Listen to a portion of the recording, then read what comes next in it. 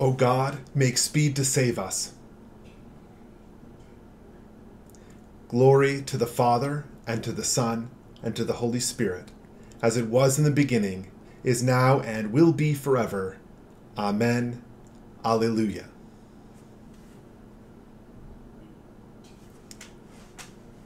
Let's pray together the psalm responsively by the half verse. When the Lord restored the fortunes of Zion, then was our mouth filled with laughter. Then they said among the nations, the Lord has done great things for us. Restore our fortunes, O Lord. Those who sowed with tears, those who go out weeping, carrying the seed.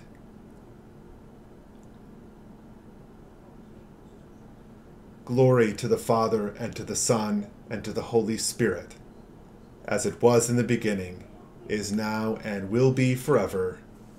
Amen.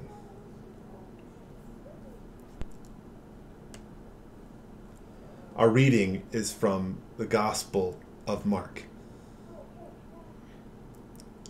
When they came to Capernaum, and when he was in the house, Jesus asked them, "What were you arguing about on the way?"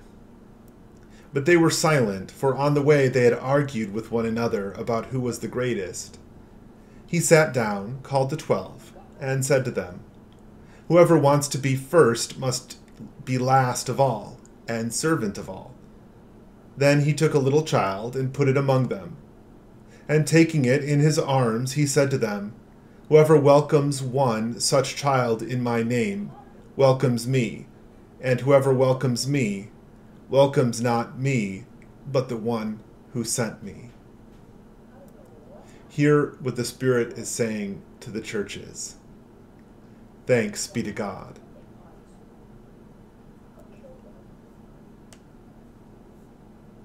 Today we are celebrating Harriet Starr Cannon, and this is what the church tells us about her. Harriet Starr Cannon founded the Community of St. Mary, the first religious order for women formally recognized in the Episcopal Church. Cannon was born in Charleston, South Carolina in 1823 and was orphaned in 1824 when her parents died of yellow fever. She grew up with her only surviving sibling in Bridgeport, Connecticut, in the home of relatives. In 1851, Cannon entered the Sisters of the Holy Communion, an order founded by William Augustus Muhlenberg, rector of the Church of the Holy Communion in New York City. The sisters were heavily involved in the operation of clinics and care facilities that would become St. Luke's Hospital in the city of New York. During her years with the Sisters of the Holy Communion, Cannon served as a nurse. Over time, Harriet Cannon yearned for a more traditional monastic form of religious life.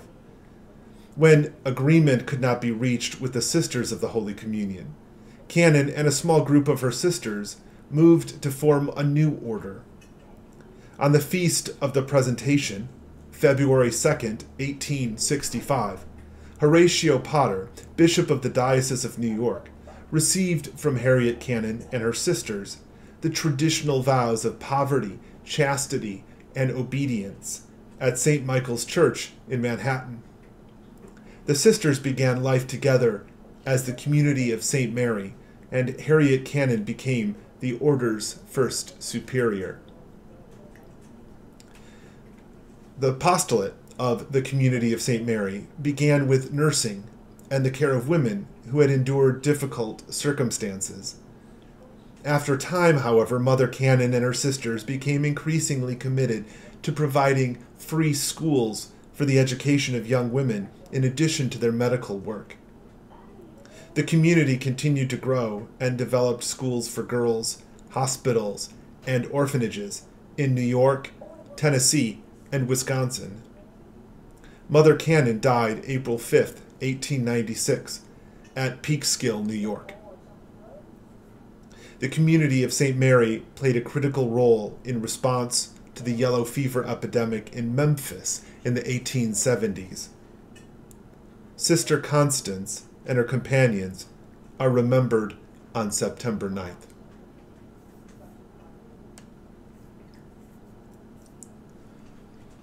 There's a reason we aren't perfect. People never are.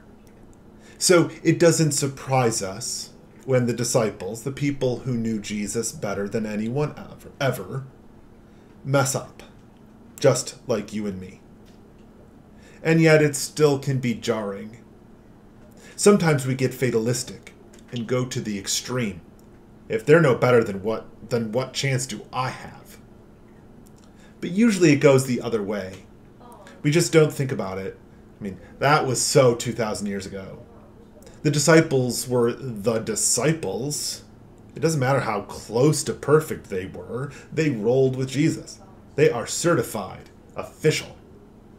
They've got the ID card to prove it. Right? And that idea that the disciples are somehow distant from us, or greater than us, or better by virtue of being a disciple, that's less than helpful. The thing about this reading that I love is that it says so much so quickly while being in the middle of my favorite part of Mark. Jesus predicted his death, and Peter tries to stop him from heading toward it, and Jesus calls him Satan. Right? And then he takes that Satan up a mountain with two brothers to have a transcendent experience. People don't mess up as bad as Peter does and then turn around and get invited to the spiritual pinnacle. That's not how we see the world. And while they're up the mountain, the disciples suddenly can't heal anybody and they're freaking out. Kind of like the people freaked out when Moses went up the mountain. Only nobody's making a golden idol this time, and Jesus heals the boy. The disciples ask why they weren't able to exorcise the demon, and Jesus responds cryptically, "This kind can come out only through prayer." I can't really tell if that is shade or just truth. Then Jesus predicts his death a second time, and rather than have Peter get all protector bear on him, the disciples ignore it. They're preoccupied with competing with one another. Greatness. It has an MJGA vibe to it. Who among them will make Judah great again?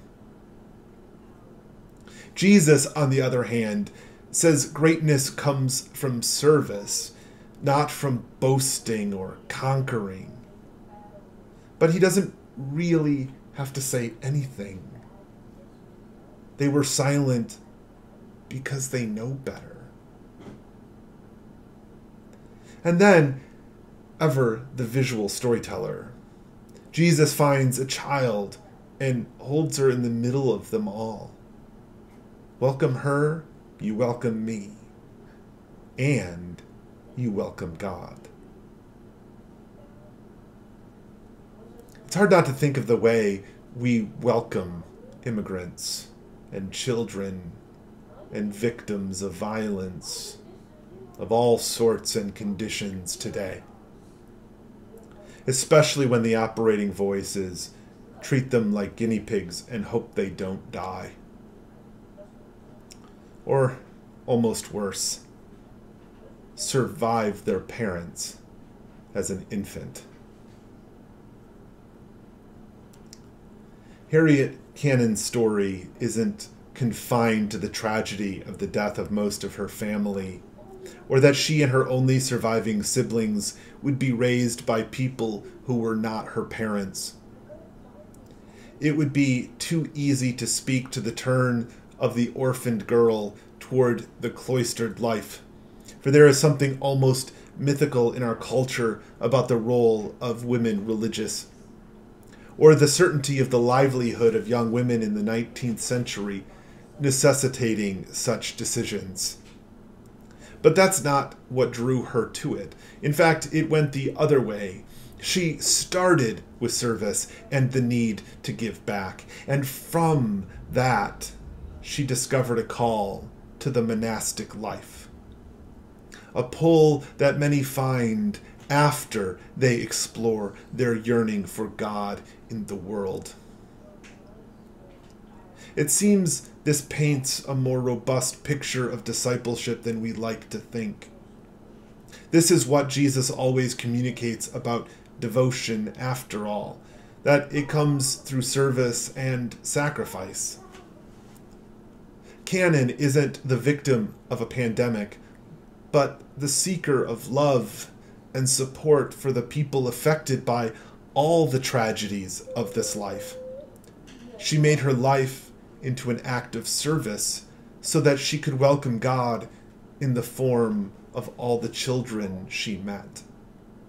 Because it doesn't take perfect. It takes a willing spirit.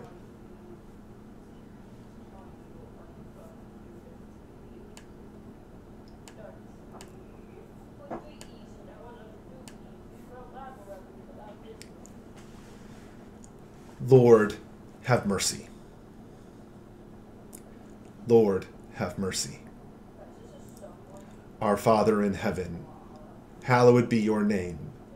Your kingdom come, your will be done, on earth as in heaven. Give us today our daily bread. Forgive us our sins, as we forgive those who sin against us. Save us from the time of trial, and deliver us from evil. Lord Jesus Christ, you said to your apostles, "Peace I give to you, my peace I leave with you." Regard not our sins, but the faith of your church, and give to us the peace and unity of that heavenly city, where with the Father and the Holy Spirit you live and reign, now and forever. Amen.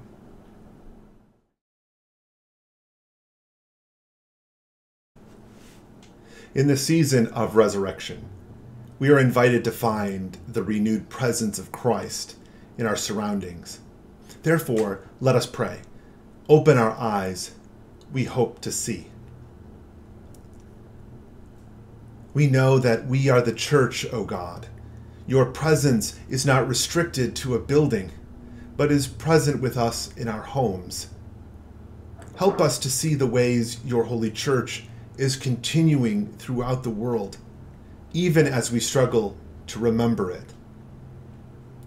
Open our eyes, we hope to see. We know that we are mortals, O God. You know our hearts, our love and our hatred, our divisions and our borders. Help this, our common family by territory. These are leaders through election, and all our common needs. Help us see beyond our walls and provincial thoughts to recognize your presence in every place. Open our eyes. We know that all of this is your creation, O God, and yet we take your blessing and grace for granted. Help us to love one another and all that is in your heart as if it were our own desire. Open our eyes. We know the joy of community, O God. You give us compassion and order, the very means of connection and capacity for building a common life. Bring our awareness to your vision of community that transcends boundaries and any sense of isolation. Open our eyes.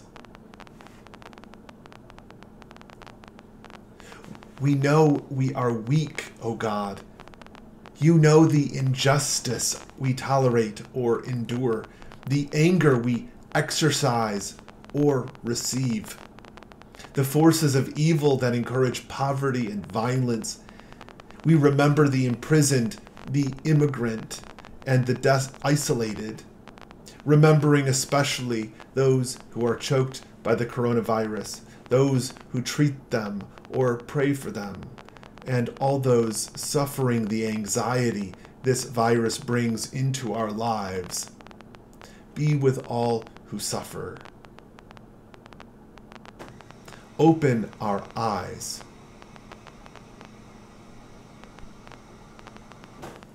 We trust you, O God.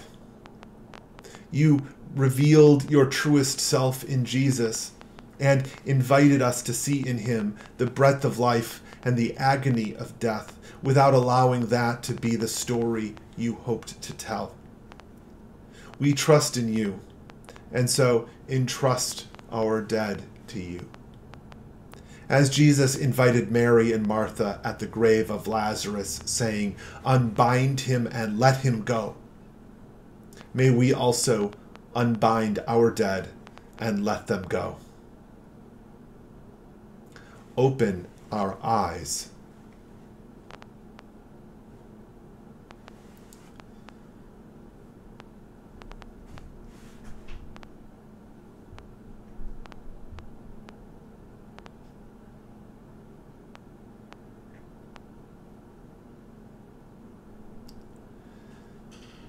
Blessed are you, God of life, who raised his Son from the dead into new life. Receive the prayers we offer this day, and grant that we may see your holiness in the world around us. Through Jesus Christ our Lord. Amen. Let us bless the Lord.